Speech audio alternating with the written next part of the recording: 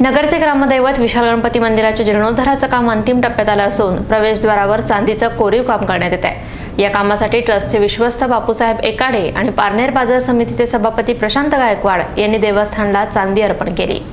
नगरचे ग्रामदैवत मायवाड्यातील विशाल गणेश मंदिराच्या जीर्णोद्धाराचं काम सध्या प्रगतीपथावर आहे। मंदिराच्या प्रवेशद्वाराचं काम कलाकुसरीने बनवण्यात येत असून त्यावर चांदीचं कोरीव काम करण्यात येणार आहे। यासाठी देवस्थान ट्रस्टचे विश्वस्त बापूसाहेब एकाडे आणि पारनेर कृषी उत्पन्न बाजार समितीचे सभापती प्रशांत गायकवाड यांनी चांदी अर्पण केली आहे। या कामासाठी आणखी चांदीची आवश्यकता असून भाविकांनी सरळ हाताने मदत करावी असं आवाहन ट्रस्टचे सचिव अशोक कानडे यांनी केलंय। बापूसाहेब एकाडे यांनी पार्वतीबाई यादवराव एकाडे यांच्या स्मरणार्थ चांदी अर्पण केली। सभापती प्रशांत गायकवाड यांनी ही चांदी अर्पण केली।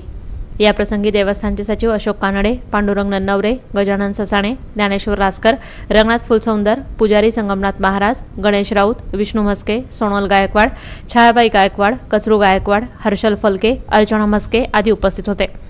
विशाल गणेश मंदिराचं जीर्णोद्धाराचं काम गेल्या काही वर्षांपासून सुरू आहे।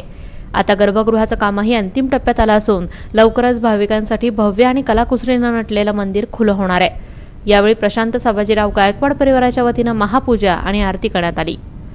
प्रतिनिधी राजू खरपुडे, महानगर न्यूज ब्युरो, अहमदनगर।